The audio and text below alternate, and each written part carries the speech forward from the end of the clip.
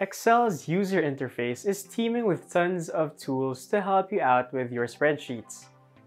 For most users, we'll be frequenting the Home tab because most of the time, everything we need can be found there. Sometimes, we'll find ourselves inside the Insert tab whenever we want to insert elements and charts, or the Data tab for tools like text to columns, data validation, and data imports. But there's an underdog to the native family of Excel tabs.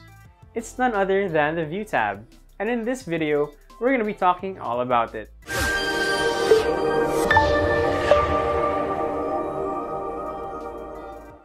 The View tab clearly explains itself.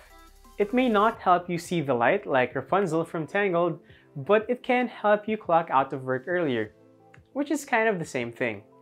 It provides tools to help you view your Excel spreadsheets in certain ways that make it more conducive for you to work with it, maximizing your efficiency.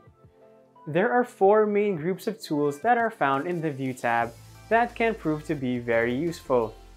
These are the Workbook views, Show, Zoom, and Window. If you've got the Developer tab enabled too, you get an option at the end to view your macros. Let's start with the Workbook views.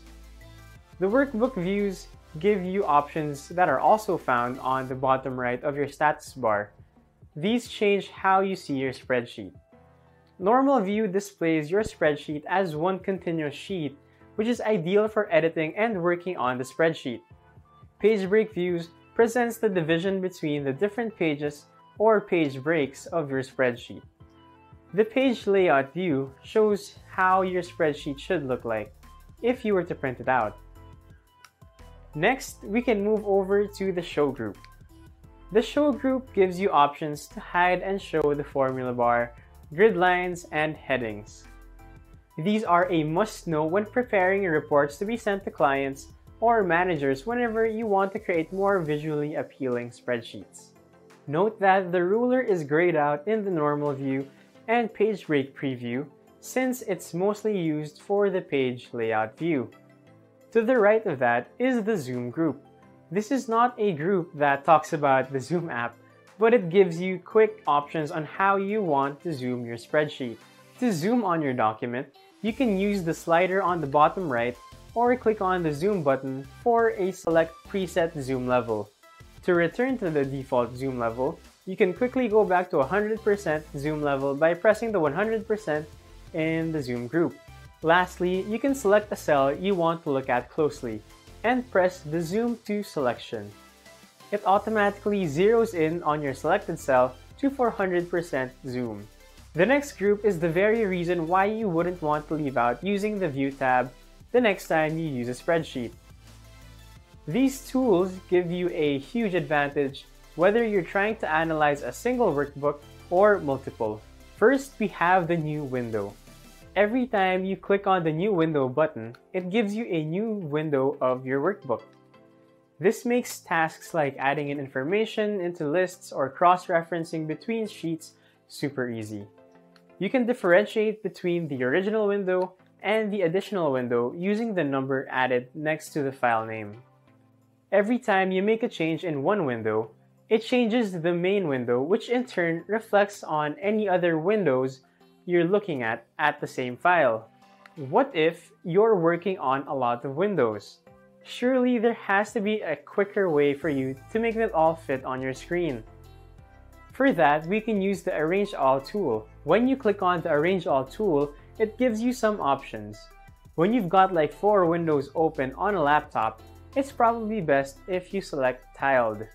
This arranges your 4 windows into tiles evenly in an instant. Horizontal will arrange your windows on top of each other. Vertical will arrange them side by side. And Cascade, cascades your windows to help you see the file names of each one better. Honestly though, I think it's easier to just go into the task view for that one by pressing the Windows key, then Tab on a Windows PC. Next up, we have a few tools to help you browse your spreadsheets better. First up, we have everyone's favorite, the Freeze Panes. Freeze Panes allows you to pan across your spreadsheet while rows and columns that you specify stay frozen in place. This is really useful because it allows you to retain column or row headings as you pan across your tables. The general rule of freeze panes is that it will freeze all the cells to the top and to the left of the cell that you select. So if we want to freeze the header row, we can simply select cell A2 and it freezes the topmost row. It doesn't freeze anything to the left because there's nothing to the left of that. To unfreeze the panes, just go back to the Freeze Panes button we used a while ago and select Unfreeze Panes. Make sure to note though that when you use Freeze Panes, you cannot use Undo and Redo to remove or re-add the freeze pane. In the Freeze Panes tab, you also get some very neat presets to freeze the top row and the first column. Next, we have the Split tool. This works by splitting the spreadsheet into 4 quadrants, with the center being the active cell when you use the tool. This is a really neat thing to use because it's essentially what we were doing a while ago with Windows. But instead of opening up 4 space-consuming windows, it simply chops up your spreadsheet that you can pan to wherever you want to view at the same time. Last but definitely not the least, it's the Switch Windows tool. When you've got multiple Excel windows or multiple Excel files open, instead of using the Alt-Tab shortcut to go through all the open files and apps that you have, you can use the Switch Windows tool and instantly see all the windows and tabs you have open in Excel. And that's your View tab. So next time you're working on a spreadsheet, make sure to stop by the View tab to show these tools some love.